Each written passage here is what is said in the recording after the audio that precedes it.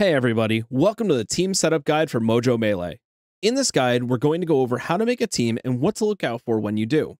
The first thing we're going to want to do is click on teams in the upper right hand corner. Once there, you'll see your starter team.